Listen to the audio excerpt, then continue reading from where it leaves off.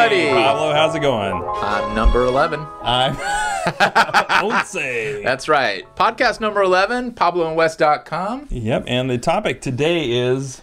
Oh, what is the topic today? Near and dear to our hearts. That's right. It's the department we somewhat work in, right? Yeah. And deliver in innovation. It is? Tech integration. Tech integration. It's what we do, and Yeah. it is near and dear to our hearts. It's a passion area. Let's get it started. Ramp it up. Absolutely. First, before we do that, if you would Let's not. go over to iTunes and give us a 5-star review and leave us some comments and feedback, we would very much appreciate it. And thank you to everyone who's done that so far.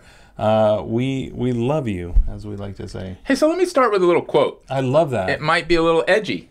Ooh. Might be a little edgy, but it's Yeah. okay. Let's Yeah. start with that edge and come to the other side, What do whatever. you got? What do you got? Any teacher that can be replaced with a Ooh. computer deserves to be. Yes. That's David Thornburg, Yeah. futurist. Yeah. Kind of takes a look at tech and what's happening and what's up and Yeah. coming.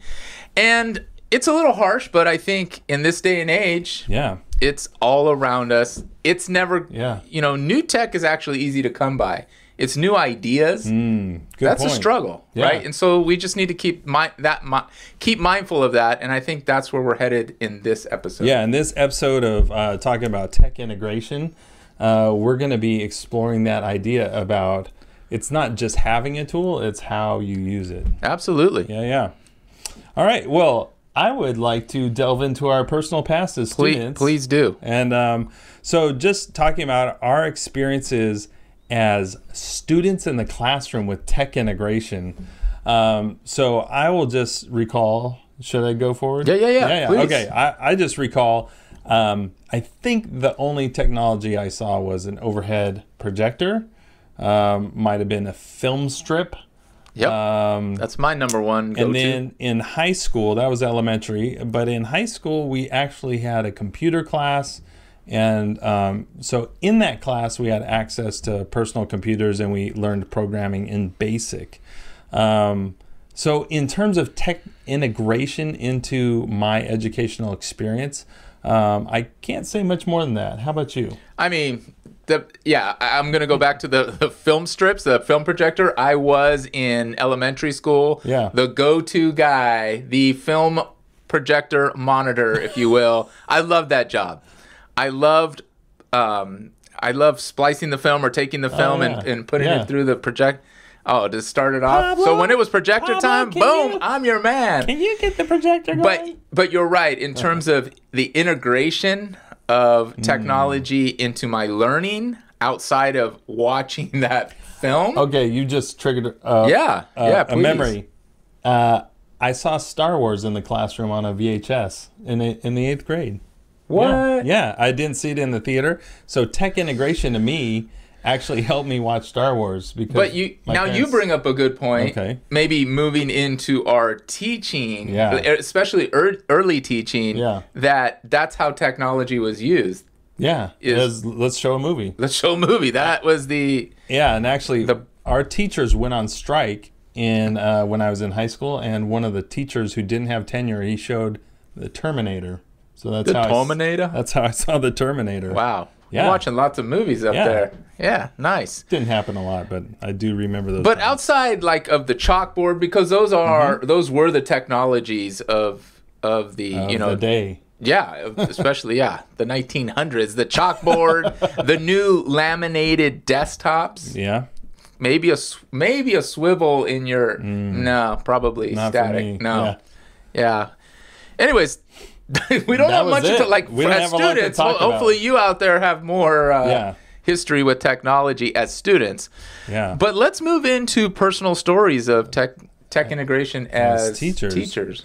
Yeah, so I probably the one I remember in terms of efficacy and novelty was I was teaching students writing. I was a high school English teacher, and AOL was a big deal, and I would tutor my students at night using the instant messenger system. And so I would teach all day, and then I would go home, and at a certain point I would say, hey kids, I'm going to be online at 7 or 8. Nice. And I would just give them feedback on their writing that I couldn't afford to during the course of the day. There weren't enough minutes. So if the students wanted help, they would just ping me on AOL IM and we would chat about their work. So that's one of the standouts for me. I don't know, what about you? Oh, I got a plethora, my friend. Yeah, go for it. This is, I don't know. I say this is my thing. This is your thing, for sure. So I started out, I've said this before in one of the podcasts, but I started out with a tablet, and that was, and don't think of it as the tablets that we know today. They weren't an interactive tablet, meaning a screen with actual computer. Yeah. It's just a tablet that connected to a projector. The cursor, right? Yeah, it's just basically a cursor or a mouse. Yeah, if you will. It allowed you proximity. Yeah, it allowed me to be wireless, and I thought that was phenomenal. Yeah. So on my Dell or HP, whatever I had at the time, and that was a desktop, I would connect to that, which was connected to my projector with all these wires all over the place. But it allowed me to improve my classroom management, allowed me to move about the classroom. That was huge. But moving on from there, again, these are all just tools, right? But there was a need. Everyone had its own purpose, right? Yeah. And so I moved into using the iPods, both the Classic, which just had the dial, and the iPod Touch. Now, what did I use those for? Is I wanted to, again, multiply myself or duplicate myself. How was I going to do that? I figured out that I could create videos of my lectures. Yes, I was lecturing, but what I did do is, because when you lecture, you do it one time, and if the kids don't get it, they're feverishly writing and trying to catch up and so on and so forth. This allowed me to videotape, record myself, put it on an iPod, and granted, back then I had to sync each one up in the morning. Every time I'd record at night, I'd sync them up in the morning and right before school started, and I'd have them ready. And they would all get iPods, either one to every two, or I borrowed, or I checked them out from the district. They had some laying around. Like, I'm your man, I'll take those. So those had like math. Was it math? What's that? They had math lessons on them. Math lectures. Yeah, math lectures on them. It was super cool. It really helped me out a lot. So this is kind of... as a student, I would have been like excited to go get like the iPod with the math lesson from my teacher, like a video... Like I could have in my own hand, my own personal space. That I would have liked that. Yeah, it was a lot of work, but I had a good time doing it. Yeah. But I knew it would add value, at least in that point of time, that students could allow to learn at their own pace. Yeah, right. They could rewind, stop. Absolutely, they are not going to rewind you at the front. Right. Like, everybody is not going to ask the question. Yeah. And I could move about the room and actually answer those questions. Just moving forward real quick. And I'm not going to go over all of them, but I'll list some of them. I see your interactive whiteboards. Yeah. I was huge when it came out. I went for some, got some money anyways. That was either donated or I won some grants, and we purchased the first interactive whiteboards in our district and at my school site. Nice. So we got a couple going there. Right. And the power was in the software there. The power was in building lessons for students. The iPad 1, first to have that in the district as a whole classroom set. Yeah. No camera, people. There's no camera. What do you do with this thing? It's just a little tablet. It's a computer. I mean, but what do you do with it? Yeah. You get online. I mean, you got to start somewhere. Yeah. But then we moved into the next variations of that, the iPad 2 and so on. And then just the Google Apps, the suites. I mean, I've used it all. The created podcast, GarageBand. I could go on and on. It's just the power of utilizing the technology, yes, as a tool, but to create long-lasting, interactive, engaging, individualized, personalized, just discoverable moments for students. Yeah. That is why I did it. I didn't do it to just have the next shiny tool. It's interesting. I think, one, you're multiplying resources. Absolutely. So if students can look back at a resource versus if they only have access to you at that moment in that time in the classroom. So that's powerful. And then there's something to be said for the teacher making a video of themselves, because it allows the students to attend to that material in a different way, because they know you're not judging them. They're not looking. The video is just for them to consume the content. There's not a teacher looking back going like, are you paying attention? There's no judgment. Right. And so it's a different dynamic. So it allows a different type of interaction with the material, separate from what social constructs we might have about, does the teacher think I'm smart or attentive in class? Totally. And just one more thing to add to that before we close this part out is when I as I got going in my teaching career, especially the last 4, 5, 6 years, I was able to capitalize on how I created my classroom structure, or the classroom environment, like learning spaces. Sorry, got me there for a second. But when I produced my learning spaces, I was able to produce a space where I had students listening to the videos or watching the videos. Right. I had students with me in small groups. Yeah. And then I had students talking to each other, and they'd rotate through this in the 50 that's cool. And I had double block periods, so I could do it one way or the other. Yeah. But I tried to stay true to a 50 to 60 minute period. Yeah. And it worked out really well. And I just got better and better at it. And I thought that was a way, again, to duplicate myself and still, subscribe to the needs of students who needed help. Yeah. Who needed help. And I gave them almost that one-on-one help. I think it's interesting that the technology enabled you to change the relationship between you and the students, because in a small group, 3 or 5 or 7 students with you, the interaction is going to be, I would venture to say, much richer. Oh, and students can ask more personalized questions, and there's less of a fear of being embarrassed in front of other students versus asking a question in front of 35 other students. No thanks. Right. So that's great. I love the fact that you're changing the relationship between the teacher and the student by using technology to like you. I mean, it's a little bit of a joke to say you cloned yourself, but you were absolutely playing with space and time, that you can kind of create a different learning environment. Love it. I still love it. I love it. So I'm just going to throw out a lot of things I did later after I left the classroom were professional development using websites and building online courses. And then I had the opportunity to work for a virtual school. So the only way my students got their content was through the learning management system, and they would see me once a week. So that was revolutionary for me. Like, had to make some pretty big mind shifts. Yeah. Can I ask, how do you think a teacher could utilize that idea of a virtual school, but you don't have that, let's just say, but how could you apply some of the features of a virtual school in your classroom? Yeah. So the number one recommendation I would say in terms of applying something like that is to start with the discussion board, where you can post a question, and then asynchronously students can post replies.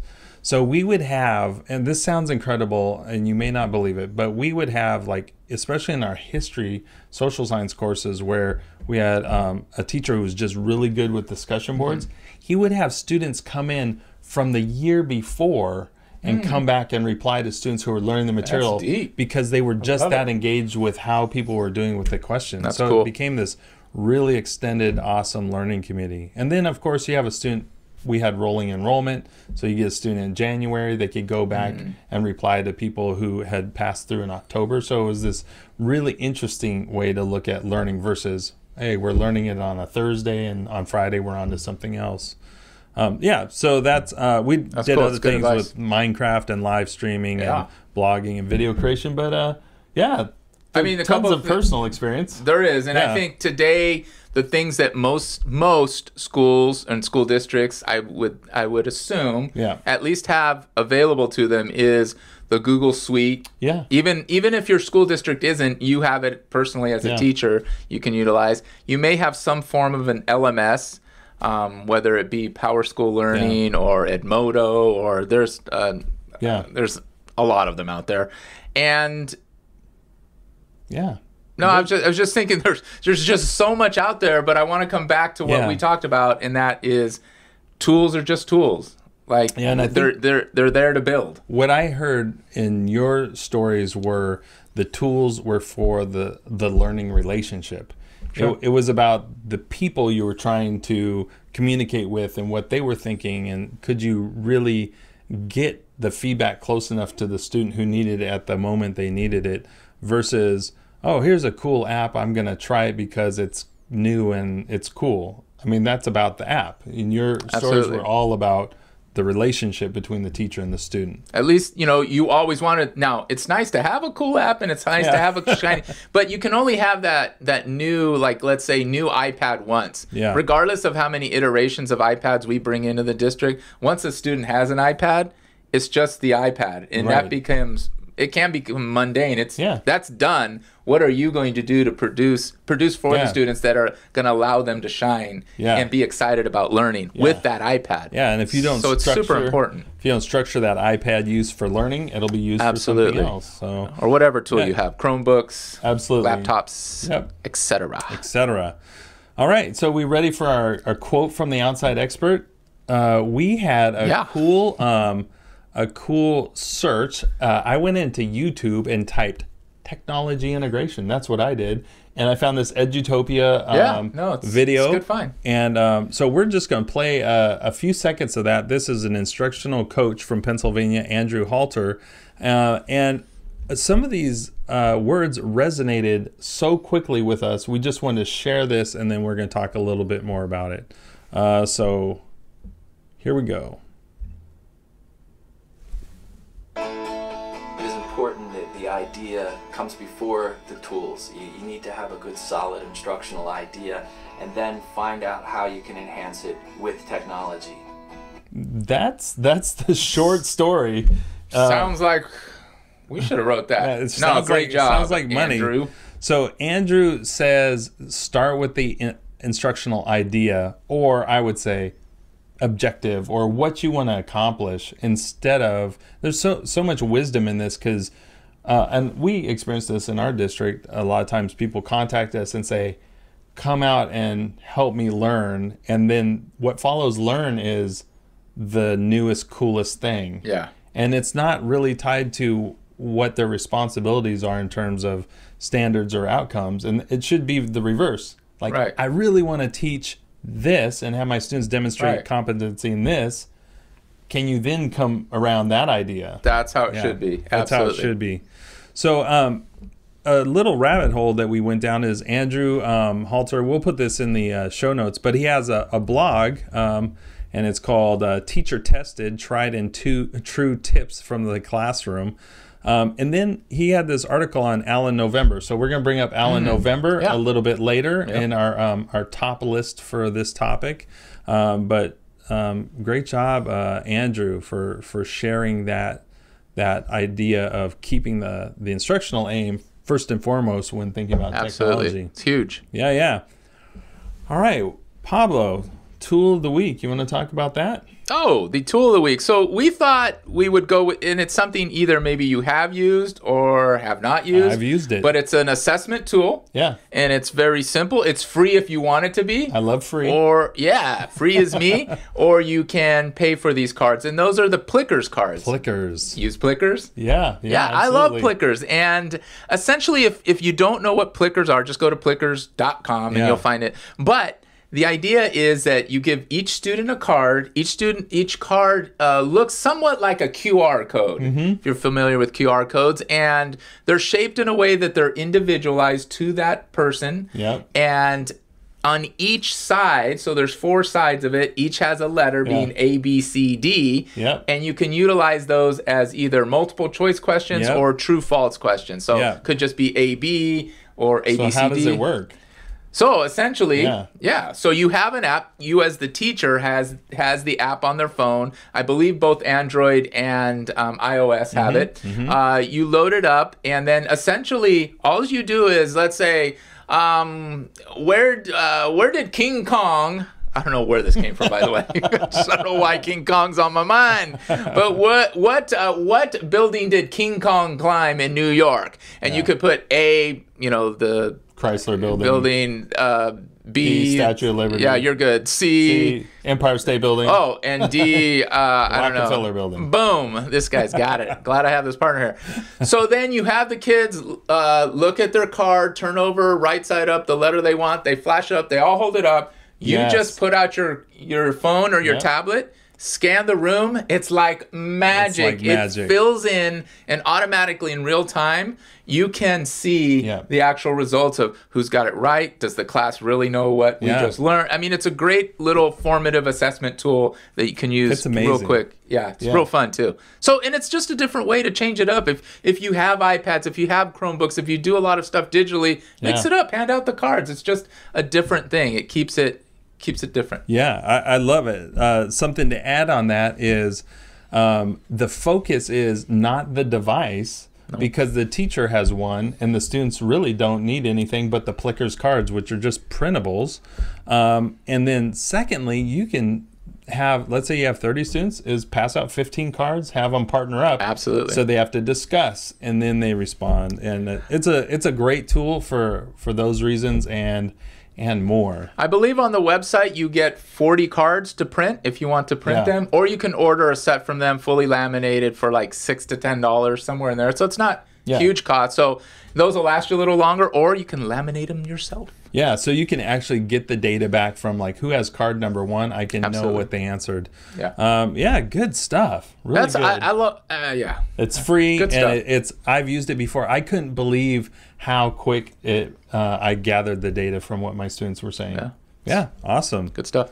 All right. Well, we have a top list of things to keep in mind.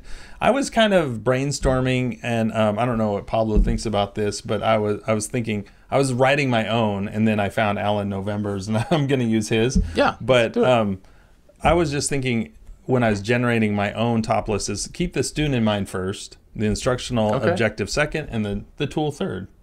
Makes a lot of sense. Yeah, don't pick a tool that doesn't fit the objective or that students can't work with. So yeah, it's that whole backward planning thing, right? Like, where are you really going? What's your journey, and where's it going to end? Right. And then how do I get there? Yeah. So Alan November's blog, which we found through Andrew Halter. Actually, I had the privilege of seeing Alan November. He came to the first high school I worked at and then spoke on an in-service day. So I'm a fan for a long time. I've been following him. But he has this 6 questions, the transformational 6. So I'm going to read those just for your benefit. And then I'm just going to say my caveat. So 1, did the assignment build capacity for critical thinking on the web? So when you're going into planning a lesson, did the assignment develop new lines of inquiry? Number 2. Number 3, are there opportunities for students to make their thinking visible?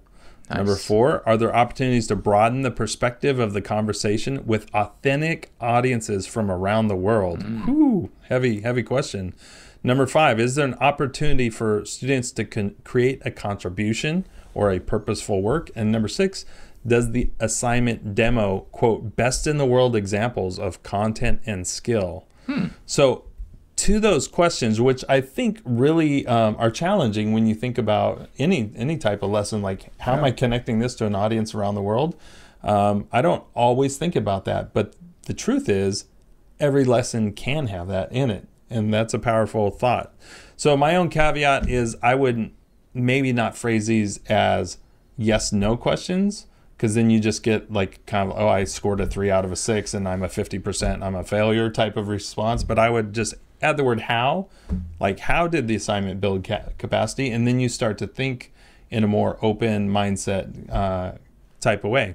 Yeah, so that's shout out to Alan November and Andrew Halter for those lists. And just because we're talking about technology today, integration, and right now just how to build authentic, let's say, projects, or at least the opportunity for students, and that is to have maybe utilize social media, Twitter. Just get your students' work out there for people to comment on. And it works pretty well. I think one of the hashtags I believe is called comments for kids, and that's using the actual number 4 for the word for. And you can do hashtag comments for kids, and ask people to go into a website or wherever you're housing some projects that students have done, and I think it's a good way to get feedback or just comments on their work. Yeah, I love that you said that. Last week, we took a group of 4th graders to the local zoo, and they presented their research on endangered animals to the zookeepers. And one of our TOSAs was taking pictures and kind of writing like an interesting fact from the report and then tweeting it out. And so she was able to share during the presentation when the students were presenting the research to the zookeepers and animal experts. The American Natural History Society had actually like interacted with one of our tweets. And so that was great. So just to get that feedback in real time via social media, that made an impression on the students and me that, you know, the world can be watching when it comes to our learning. Absolutely. Well, Pablo, we actually have already done our social media shout out, but just to reiterate, on Twitter, it's Hampton_IC. That's where you can reach Andrew Halter. And I think he has another counterpart there on in Pennsylvania in his instructional coaching department, and Alan November. So his handle on Twitter is twitter.com/globallearner. Connect with them, tell them we sent you over there, check out their resources and what they're up to, and you won't be sorry you did. Remember, it's just a tool. It's just a tool. You still are the one in charge. Yeah. You get to run these things. That's right. Love it. Go teachers, go. Go teachers, go. Man. Love it. Big fan. All right, everybody. Keep doing that magic. We done. Peace.